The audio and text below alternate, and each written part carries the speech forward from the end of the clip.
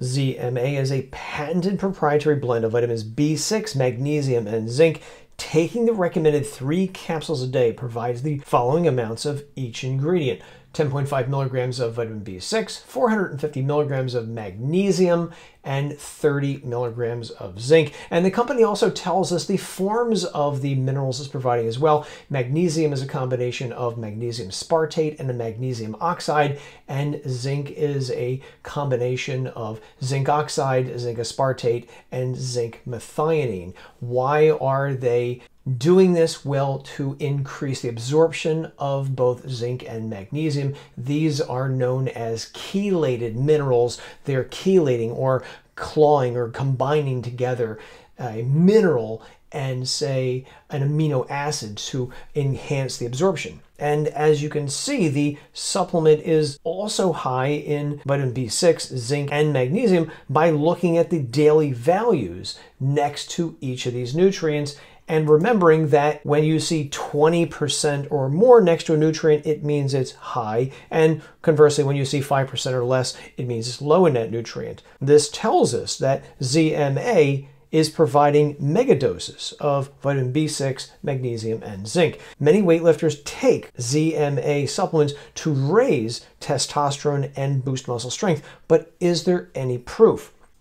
Researchers have pointed out that deficiencies in both magnesium and zinc may reduce testosterone and IGF-1 production, which is all well and good, but what about ZMA supplements itself? Can ZMA raise testosterone levels? Effects of a novel zinc-magnesium formulation on hormones and strength. This is a study that likely got weightlifters interested in ZMA supplements. 27 varsity football players were given either ZMA supplements or a placebo each day for 8 weeks and instructed not to take any other supplements during the investigation. So what happened? The results were impressive. ZMA supplements significantly raised total testosterone and free testosterone levels and insulin-like growth factor 1 levels. In contrast, these anabolic hormone levels actually went down in the placebo takers. And even better than that, those taking ZMA supplements appeared to become stronger as well. Now, for those wondering, the company that makes ZMA supplements supported this investigation with a grant, but the study appears to be well done, and I personally like it when companies support good research on their products. But our story does not end here. In this investigation, 14 healthy men who worked out regularly between 2.5 and 10 hours a week and had normal to high zinc levels were recruited. They were given either a placebo or ZMA supplements, and the study lasted 56 days. So what happened here? Well, no surprise, the ZMA supplements raised zinc levels significantly, and that makes sense because the supplement contains a good amount of zinc. But what about testosterone levels? Did ZMA raise testosterone levels in these people?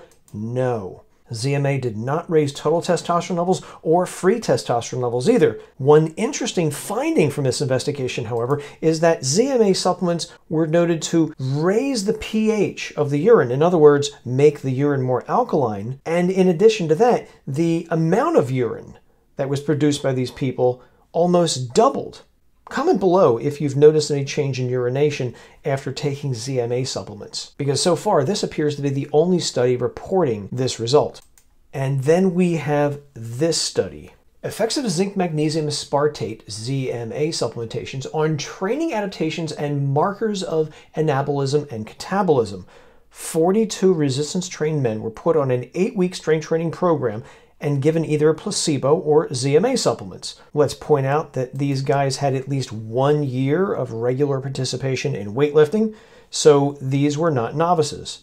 And while that is a good thing, one problem with this study, however, is that even though they say ZMA in the title of the investigation, they did not study ZMA supplements per se, but rather a different supplement altogether called ZMAS, which, while having similar amounts of nutrients like vitamin B6 and magnesium and zinc, this supplement also contained other ingredients as well, such as L-dopa and velvet bean. So this is not exactly an apples to apples comparison.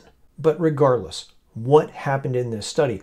Well, the ZMA supplement did not raise testosterone levels, and it also didn't improve strength or endurance any more than weightlifting alone.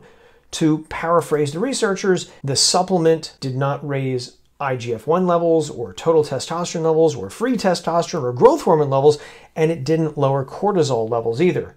So here is a summary of the 3 investigations just presented. The first study, published in 2000, is the standout investigation, showing that ZMA supplements raise anabolic hormone levels and improve muscle strength as well. The 2004 study, however, showed no such changes, but I'm inclined to throw this investigation out because it was not a pure ZMA study, and the supplement used contained other ingredients which in theory may have interfered with the results.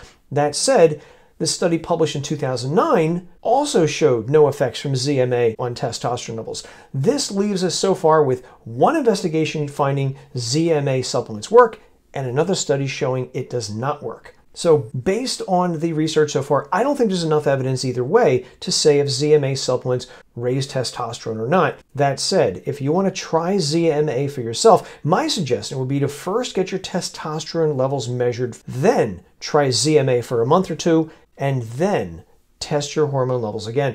That is the only way to know if ZMA is working for you. Until next time, I'm Joe from supplementclarity.com. Take care.